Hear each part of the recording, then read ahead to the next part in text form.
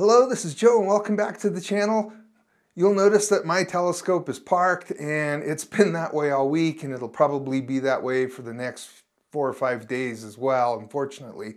We've just had some crazy windstorms all week long, and I thought that I would just take this opportunity of downtime from imaging to talk about some of the other things that you could do in astrophotography.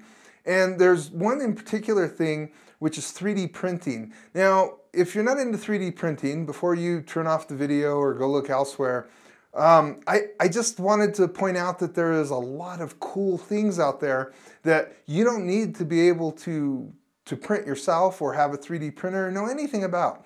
The cool part is that a lot of these people who come up with these 3D printer designs also sell their own 3D prints to astrophotographers, and they're not very expensive. There's just so many cool 3D print objects that you can do to really help your astrophotography out, especially if you have a red cat.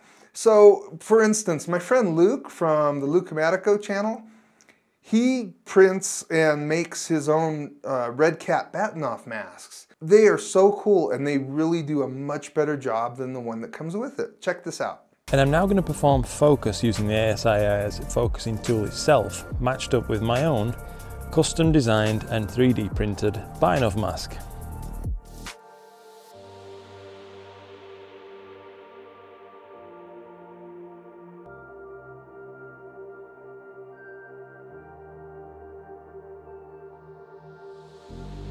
So I'm going to leave a link in the description below for you to check out Luke's video and his eBay channel where he sells the little batten-off masks, and he really sells them at a dirt cheap price. So yeah, I was pretty shocked when I saw how low he was selling them for. So if you're in need of one, check out his channel and his eBay.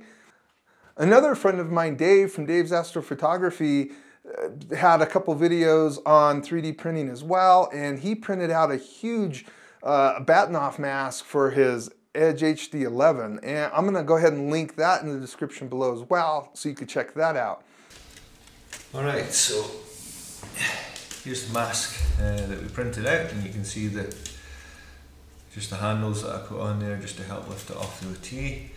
But 3D prints are being used all the time in our hobby, so you don't want to just turn yourself off to them if you don't have a 3D printer. Now, my friend Glenn, of course, from the Astrophotography channel, he had a buddy of his print out a 3D piece for him where he was able to get his electronic autofocuser to work on his RC8. To print off this, and what this does is actually fill the curvature up and give you a flat surface to mount on.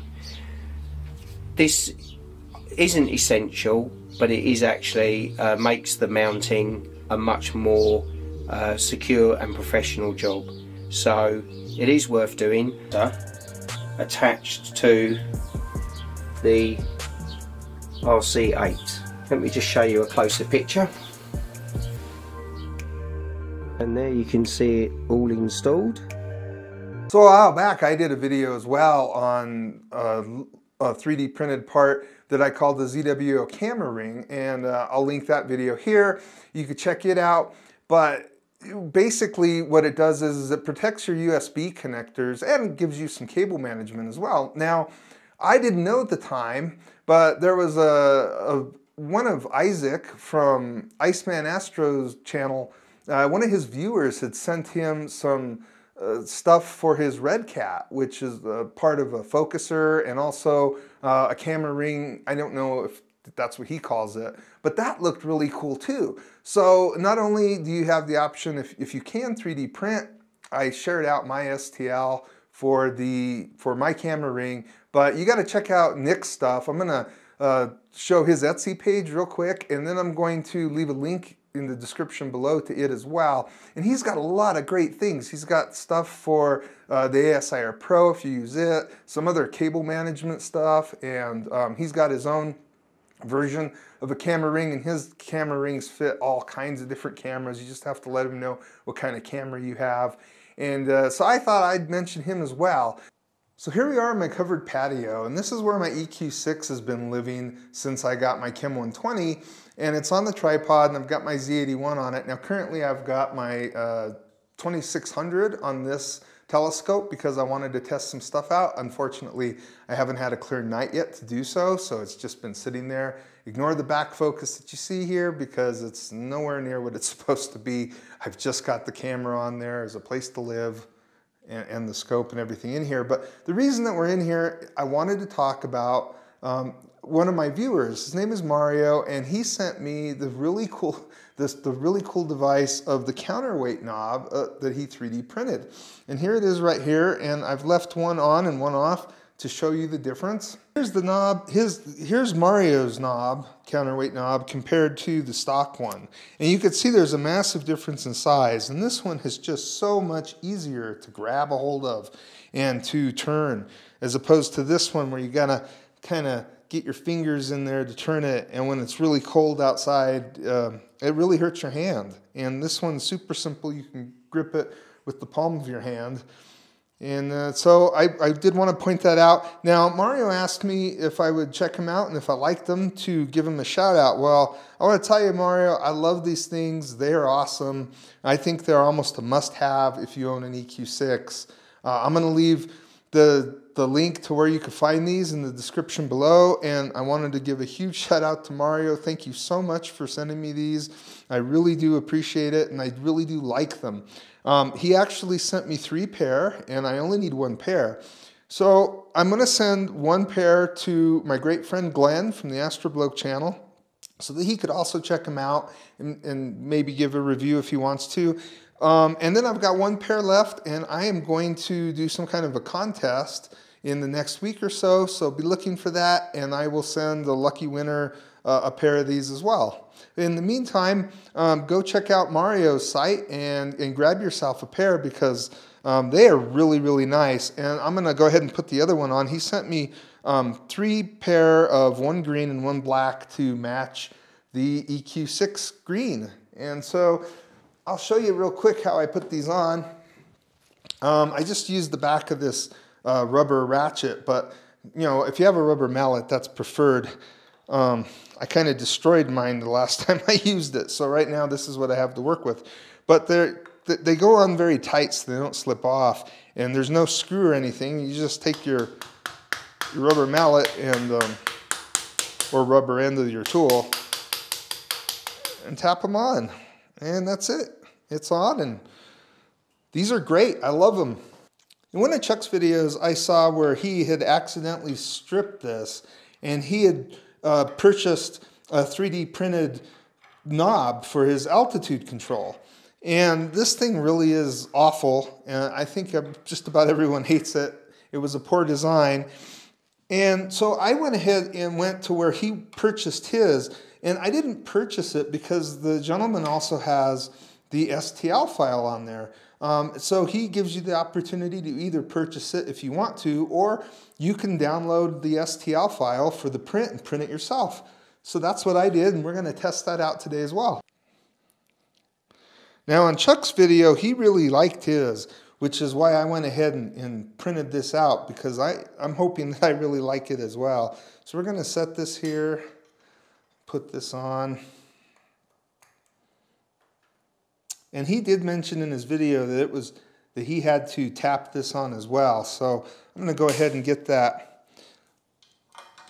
my makeshift mallet again.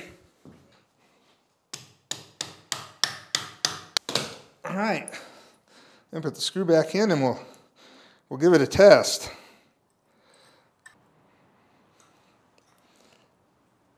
Oh yeah, there we go.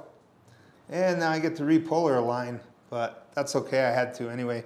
That's very nice.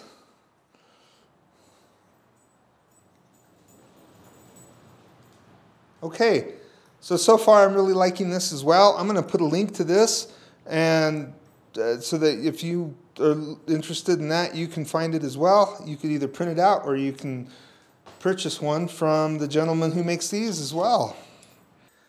So I just wanted to mention one more time Mario, because he also sent me this really cool ZWO camera protector sleeve. He 3D printed that and sent it to me as well. Now I think he got this off of Thingiverse. They look really cool, and they feel really cool too. he's must have his 3D printer really dialed in. I mean, you get just the finish on it doesn't even seem 3D printed, to be completely honest with you. And I'm going to go test this on my 294 later and see if my camera ring will still fit after I put this on. But I wanted to mention that for me, I don't know if I would use these just because my cameras are pretty much always in the observatory, and so I don't really run a risk of scratching the finish on them or anything. But I'll tell you what, if you're going out in the field and you're setting up and tearing down every night and you're taking that camera on and off, or you're going to throw it in a travel bag or something to go on location to a dark site, these things seem really cool. Yeah, probably really great to have to protect the finish on your camera, especially if after a couple of years you decide that you want to sell your camera or something. These things look like they could really protect your camera and your equipment. So I just wanted to show this as well, and thank you again, Mario. I am going to test this out, and I might even leave it on there. Thank you. Well, I hope you found this video useful or entertaining in some way. If so, don't hit like and don't subscribe. Instead, go down to the description below and check out some of these great resellers, and because these guys are really helping our hobby. They're really helping in so many different ways. It's just the creature comforts, like these knobs. They're amazing. And now that they're on, I'm going to keep them on, and they're never coming off.